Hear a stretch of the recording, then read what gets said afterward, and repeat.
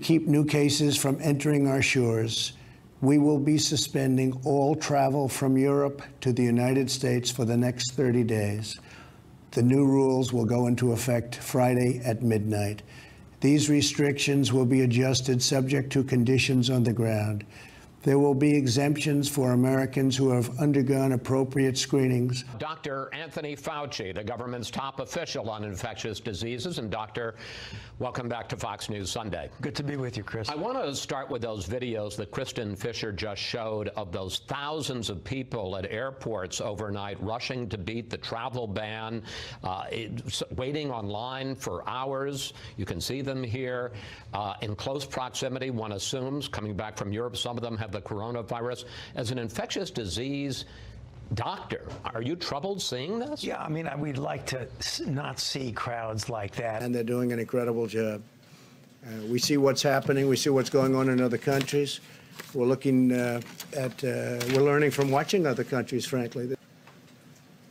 With more than 2,900 cases of coronavirus in 49 states across the country, I want to assure the American people that this administration, all of our partners at the state level and local health officials have no higher priority than the health and safety of the American public. And at the President's direction, we will continue not only a whole-of-government approach, but as we'll discuss today, we'll continue to build on a whole-of-America approach to confront the coronavirus across the country. The health experts continue to confirm to us that based on the latest information, for the American people as a whole, the risk of serious illness remains low. But because the risk is heavily weighted to the most vulnerable. This case hits LAX. A police officer assigned to the airport has been infected with the disease.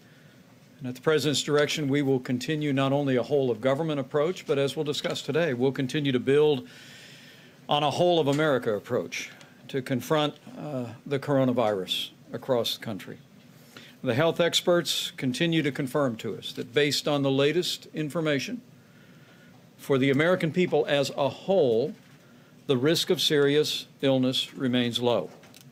But because the risk is heavily weighted to the most vulnerable, to people with immunodeficiencies and to people who are elderly with serious underlying chronic health conditions, our administration, and I know state administrations, will continue to focus on the most vulnerable, and we will continue to urge every American to be vigilant in practicing good hygiene, taking the advice of the CDC.